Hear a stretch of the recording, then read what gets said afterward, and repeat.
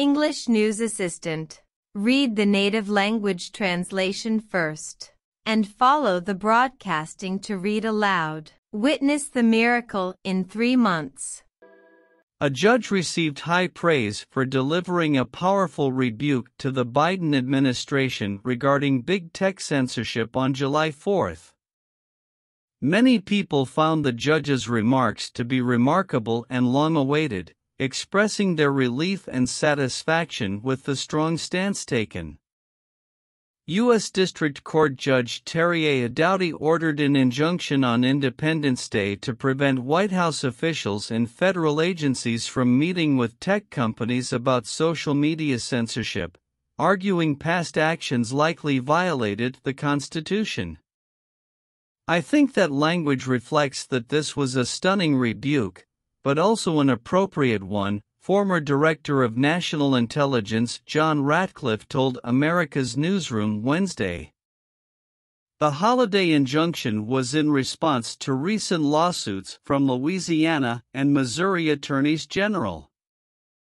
The suits allege that the White House coerced or significantly encouraged tech companies to suppress free speech during the COVID-19 pandemic.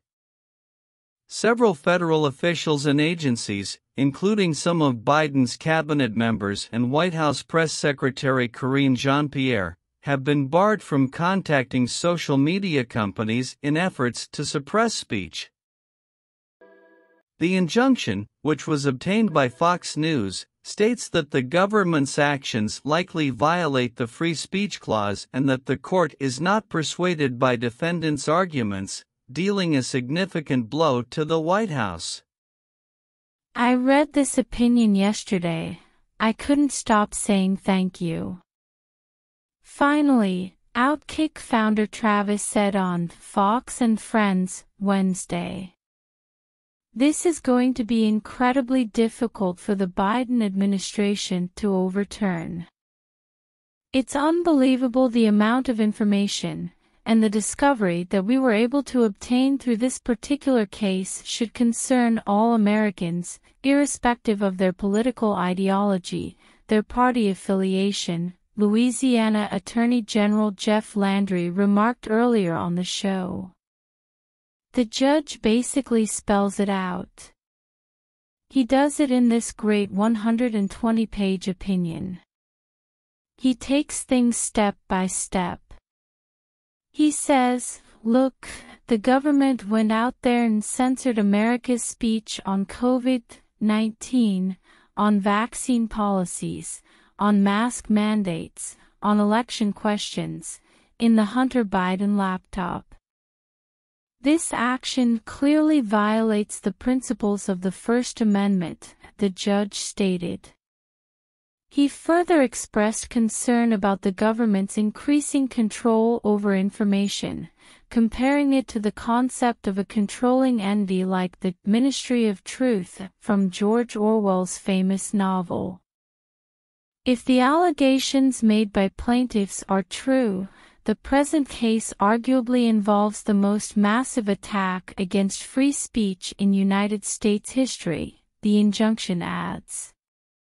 In their attempts to suppress alleged disinformation, the federal government, and particularly the defendants named here, are alleged to have blatantly ignored the First Amendment's right to free speech. The injunction also claims that the censorship alleged in this case almost exclusively targeted conservative speech, but that issues the case raises are beyond party lines. Viewpoint discrimination is an especially egregious form of content discrimination, Dowdy argued. The government must abstain from regulating speech when the specific motivating ideology or the perspective of the speaker is the rationale for the restriction. The cases could mean that interactions between tech companies and government officials may be significantly limited in the future. Exceptions might include national security threats or criminal matters on social media. Some critics have challenged the ruling, with a Washington Post article warning the judge's decision could upend years of efforts to enhance coordination between the government and social media companies. The problem is in this case that the years of good work have been upended by social media executives and government officials who have abused that and the examples that we've just talked about. It's ironic because the Washington Post is actually a co-conspirator in that. It was the mainstream media, ironically, that was complicit in this abuse of the First Amendment and suppressing Americans' free speech. So they did it to themselves. That's the problem. My take is that this is going to hold up on appeal, because everything that the plaintiffs in this case allege has been proven largely to be true, Ratcliffe argued. When you think about, with respect to COVID-19, everything from the origins of the lab leak, the efficacy of certain treatments, the transmissibility. You just heard President Biden talking about the pandemic of the unvaccinated.